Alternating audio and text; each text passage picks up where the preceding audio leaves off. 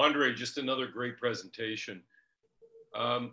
We're going to shift gears a little bit here, and I'm really excited about our next speaker. Really excited not only to have her here, but also excited for the career change that she recently went through. Big moves, and I'll talk about that in a moment in her introduction. But we're going to shift and talk a little bit about long-term athlete development perspectives. And Dawn has, in her previous life, spent so much time focusing in on coach development and long-term athlete development, and is taking those concepts to her new role. So Dawn Smyth is the international grassroots basketball lead for the NBA and is responsible for developing and promoting basketball around the world. She recently made a significant career and personal life shift to this position that involved moving to New York City. Prior to her work with the NBA, Dawn was Director of Domestic Development for Canada Basketball and was responsible for several portfolios, including the development and maintenance of their NCCP coaching programs, and led that sport's long-term development initiatives. Dawn is also a published author, and you can pick up her co-authored book, Play Better Basketball, at Chapters Indigo or on Amazon. Dawn is speaking to us today on her perspectives on long-term development. Coaches, let's welcome Dawn Smyth. Thanks, Wayne. It's great to see you. It's been a little while, and great to be a part of this. Just really want to acknowledge all three of you for putting this together. I think we've all been looking at pivots at this time. You know, everyone's going through different hardships around the world, and my heart goes out to everyone who's really working their way through it. But I really want to acknowledge you for helping us with that and providing this platform.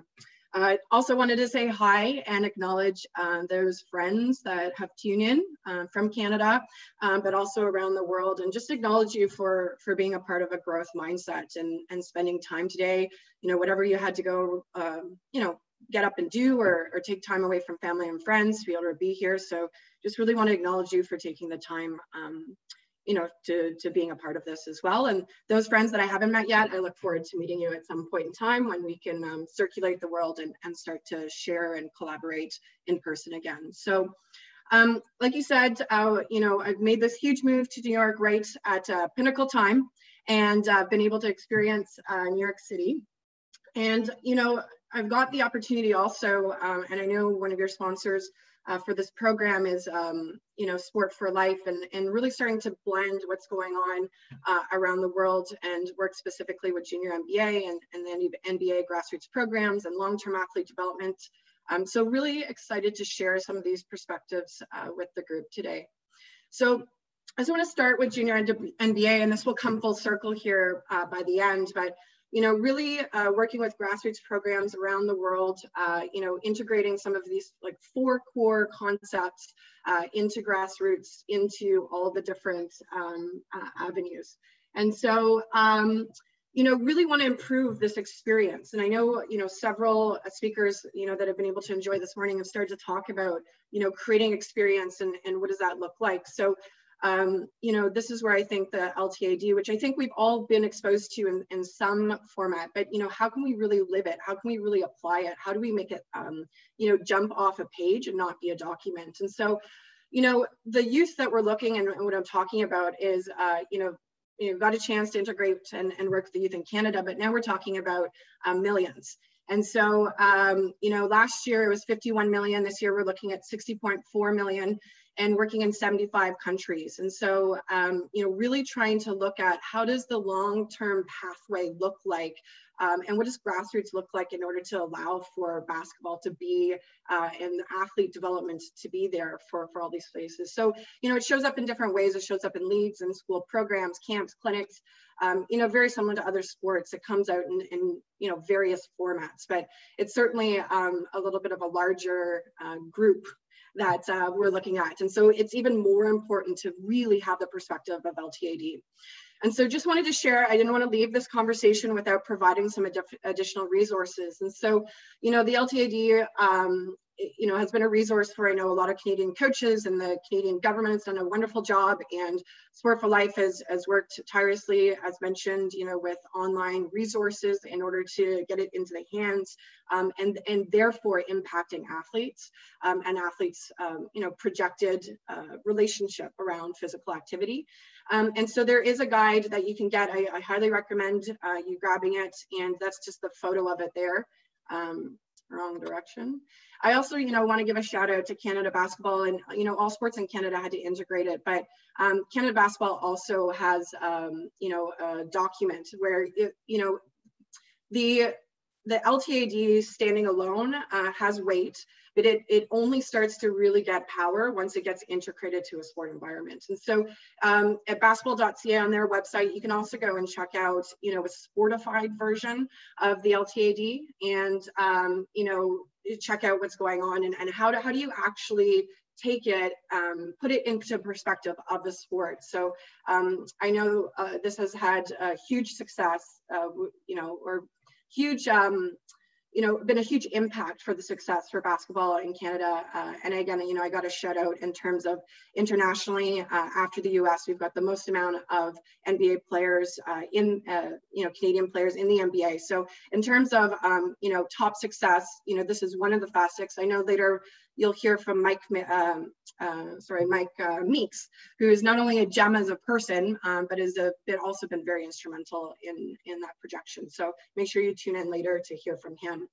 But I think really when we start to take a look at this, we start looking at the quality of sport. And Rick Charlesworth this morning talked a little bit about, how are we accountable in quality, and how quality is so impactful and crucial to what you do in your programming. And this is really what this is about, in that perspective. So quality sport, having this idea around safe and inclusivity, which is unbelievably important in our social justice space right now. And, really taking a hard look as coaches and administrators of how do we do and service social and racial injustices, and where does that show up for us in our coaching and our programs. But, also being well run, looking at developmental appropriateness, and that's where the LTAD really comes into live. And so, I know we've seen a lot of this, and if you haven't, check this out, this diagram. But it's really important to see the diagram, be familiar with it, but really understand it. And so, it's important to know, the different levels as you move through. So from active, first touch to fundamentals, to learn to train, and starting to go, vertically. But it's just as important to understand where you fit and who you're talking about horizontally. And so, looking at that first involvement into learn to train and what that athlete looks like, horizontally there versus what they look like very close to the edge of that diagram when we start talking about, identifying and, pushing them towards and guiding them towards, podium pathways. So I think that's also really important. And what, this has allowed me to take, my learnings from Canada and into this junior MBA grassroots program, and why I wanted to try and merge the two of them together is that perspective. And so, the junior MBA is really, motivated for first awareness in these 75 countries. We talk about India, where, basketball is not a top 5 sport. We talk about, looking at different areas where it is a top 5 sport. And then what are some of those first involvements? Like, what does those first involvements look like for athletes, but even for coaches and officials? And how do we organize the training and deliver training that to make sure that they also know they're working with that first involvement. And Rick Charlesworth also, there's some really good points I took from his this morning, but he also said it is your job to make sport fun and interesting. And, he was really talking from a lens of high performance, but I think it actually rings true in everything. Like, as we go to administer sport, as we go to coach sport, as we go to be, an official in sports, it's our job to take that on, and especially in that first involvement situation. So that's really where, I kind of drew this line because, really analyzing, like, who is it? And, I'm going to reference who a lot. who is it that I'm working with when I start getting involved in, junior MBA in these 75 countries? And so, I kind of made a little bit of an outline there, and I challenge you to take a look at as you move through your different, assignments and coaching roles and different programs to really find who is it in this area of the LTAD that you are working with. And I think what's really interesting for us to know, and one of the key points that I just want to make sure that I don't, gloss over, is the pathway for an athlete in this diagram is not, from learn to train to train to train to train to compete. And then, it's not always smooth. You can see there's some athletes that spend some time, swirling around from that horizontal space within, maybe a train to train and does a couple circles in there before deciding which path they want to pursue. And you just never know, like that first touch and first awareness. And, one of the things we're really trying to take on is, developing these international athletes and identifying these international athletes in, my awareness of being, knowing the complete pathways that, we might identify, a first awareness and a first involvement in, the Dominican Republic. And that athlete could have a chance to go on to be competitive for life, but they could actually go into a podium pathway. And so, that importance of that first involvement, even though it's like a little sliver off the side, really can make a global impact. And so, trying to take a look at that. So I mentioned who and how important who is.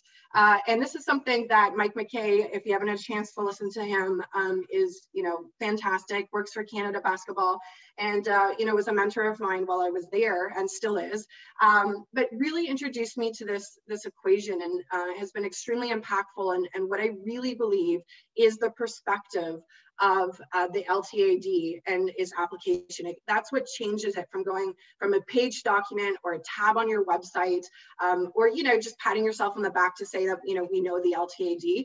This, equation really changes that. It takes it from, something that's one-dimensional into, multi-dimensional and, something to keep looking back over. So when we talk about who generally, as we go through the LTAD, it talks about, who is the person, and you take a look at them as their physical. So what's going on for who physically? We talk about, technically, we talk about tactically, and, technically is a little bit around the skill development area, and, tactically is more around strategy.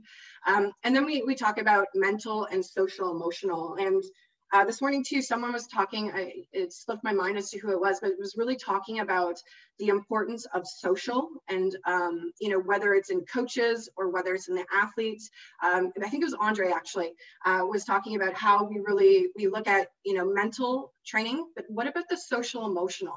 Like how our athletes, coaches, and all administrators in terms of evaluating and where does that fit in terms of teaching is the importance of communication. And, that really falls in that social emotional. So looking at these 4 pillars, when we start talking about who, and, you can dive pretty deep in there.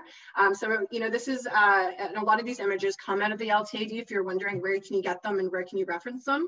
So that document at the beginning, you can, dig and dive into that one to take a look. But this is an image that came out of there. So really, we look at, who are we talking about? What are they doing when it talks about, competition and training and how much time? And into those 4 pillars, what percentage of their training are they doing? And, really, taking a look and analyzing that programming. So if you're there running an academy where you have multiple ages, really identifying who they are in the LTAD, and then starting to dive in, what are they doing and at what percentages, and how does that change depending on who you're dealing with. And so the 2 things that I would really challenge everyone to start taking a look at is who and then why. Like, why are you doing it? Why are they doing it? And starting to answer those questions. And I think generally as coaches and administrators, we look at this afterwards. So we go and build what we're doing. We build our season and what it's going to look like.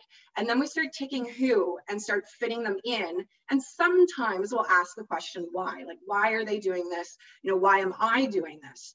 And I think this is actually the application key. This is the key to making it live, is actually asking it and identifying who. And within the LTAD, again, it's such a comprehensive document, but this who could go quite deep. And so we talk about who in terms of multiple ages. So who are they biologically? Who are they developmentally? What's their training age? Who are they around their training? And then when you're working with a team, you've got a lot of who's in there. And so can you identify all the who's in this environment before you decide what you're doing? Because I think it will really dictate what happens. And the why, like what's the justification behind it? Like why are we doing any of this? Why are all the who's involved? You know, a lot of times I think in youth sport, we sub in the why for like maybe taking home the plastic trophy. You know, whereas is that really the why this is going on? And if we identify that is the why is maybe to develop them, to get them to the next stage. Maybe, you know, in some circumstances, the why is to socialize them, you know, the group of athletes with basketball and create love, you know, for the game. You know, a lot of my whys really fall around that first touch in awareness around basketball in some of our lesser basketball developed countries. And so what I do or what the junior NBA does in those countries change drastically because of those whys. And then again, who in the population that we're involved with. And so I'd really challenge you to take some time to take a look and start defining who that is. And then start looking at what you're doing and how you do it and see if that changes. You know, maybe it does haphazardly, you know, line up or subconsciously you're able to do it. But I think it's again, being conscious. And again, Rick Charlesworth really talked about asking questions. In order to get better, we need to ask ourselves really challenging questions and spend some time around that. Because again, what and how you do it is going to really change with who you're working with and why you got to work with it. And I think the one thing that I would change from, you know, implementing this in Canada is now where, you know, it really where the who exists has changed dramatically. So, you know, whether I talk about Brazil or Kurdistan, or we talk about the Philippines, you know, that where is starting to come into light for me of that importance where, you know, I think, you know, when I reach out to my Canadian, you know, counterparts, you know, you think about it a little bit in terms of, you know, the Northwest Territories versus maybe Newfoundland versus Ontario and BC. And there's a little bit of where that shows up in there. But I think my new challenge, which I'm truly enjoying, is, you know, that where around the world and how important and how that plays into what and how you'll impact and change your delivery. And so, you know, a couple other images, you know, just for pulling out of the LTAD is this idea of when you start identifying the who, which is kind of on that right-hand side, but again, is only one of the components of who. Like that's pretty thick, you know, once you dive into the who, but, you know, figuring out what age and stage they're at is one of the who components. Then it starts to give you some guidelines as to what you do changes as you change who you're working with. And so it becomes a lot more comprehensive. It's a lot thicker, it's a lot richer, but most importantly, the impact of the outcome completely changes. And I think that's what we really started to see in Canada. And so a couple of questions I pulled out and points I pulled out of this morning's presentations is again, asking those questions, insisting on quality. And I think that really is, you know, that who and what equals, how and what equals who and why. And that is allowing quality and standing for quality to exist in your program and in your coaching, you know, environment. And, you know, the other thing that Angus mentioned, Mumford, just a couple of presentations ago, is that empathy with change and, you know, integrating LTAD. And, you know, I've watched countries, you know, take it on, and, you know, we've tried to take it on in our sport. But, you know, knowing that change, you know, he said specifically, it's hard and challenging. You know, change is not easy, but that's okay. And I think the empathy around change and being comfortable with the uncomfortable is perfectly fine as well. And so, you know, looking at programs, which is where I'm at with a lot of this right now. So like the new programs that we're starting to take a look at, you know, looking at the old programs, but even too as a coach is a practice planning. So, you know, when you go to put, you know, a selection of a drill into it, your season and everything like that, but even just every single practice plan, I choose this activity. Who is it that's involved in that activity? Why are they in that activity? Is it a specific skill that we're looking at? Is the why because they weren't able to perform it under a competition environment last time you tested it? And then you can decide what you need to do and how you're going to do it. And maybe some of those little elements of loading in your drills start changing because you identified the who, as opposed to saying, you know, we weren't great, let's say in basketball, finishing under the rim, and then I just pick any drill around finishing under the rim. That will change. What I do will change, and how I do that if I really identify that who and why. So that's sort of my homework takeaway, you know, to be able to take that on to make your LTAD live, to look at quality and ask yourself some tough questions, you know, around your training environments. Dawn, fantastic. I got one question. You got 30 seconds to answer. Okay, I know I've been watching that time and everyone's been on point and I couldn't fall out of line. You're good. Don't worry. Fantastic. Getting tons of great feedback. I got one question for you here very quickly. Jennifer, wonderful presentation. Love the hard look expression. How do you address reconciling quality delivery with optimal performance outcomes and the assumption that focusing on quality means we aren't focused on performance? Yeah, I think this is a really great question. I think everything's a balance, right? And, you know, Wayne, I think you're talking actually about the art of coaching. And again, this is like when you get to take your paintbrush. And the thing about it is you get to try these things on and you start to see the outcome. And, you know, with the LTAD, often we'll say, like, and everyone says this, really, it's Einstein, but, you know, you try and do the same thing and expect different results, like the definition of insanity here. And this is where you get to try and find optimal results. And I think one of the things that, I'll just give a bit of an example with Canada basketball, you know, we really started to try this on with high performance. And a lot of people will come out and say, you need to turn this only with recreational stuff. Like, you can't do this in high performance. And we started to take a look at our under 16 teams and apply some of these LTAD and looked at who we're looking at this age. And they were developmental athletes. And what development means is that they need to play. They need to play 100 competitions before being able to really be able to contribute internationally on the podium. And so, you know, that means they need to play. And so what we're doing in terms of how much playing time and subbing, you know, occurs at our world championships at that age group had to change, because when we took a hard look at who we're working with and why we're putting them and spending money to put them into these competitions, what we do in those competitions now changes. And I think that's sort of like a high performance, and how do you start, you know, taking a look at where does it live there and doing it that way. So I hope that helps. If it doesn't, reach out to me. I know you've got an amazing, I'm a bit of a fan of Melody Davidson, so I absolutely do want to hug it any time of hers, because I personally want to hear from her. And really excited, you know, as a female in sport, to be able to hear from her, and have been following her career for a really long time. So thanks, Wayne, and your team for inviting me. And again, can't wait to touch base with you offline and hopefully in person at some point. Awesome. Dawn, fantastic. You can take a breath now. That was great. 100 miles an hour. Wouldn't have it any other way. Thank you, Dawn. Take care.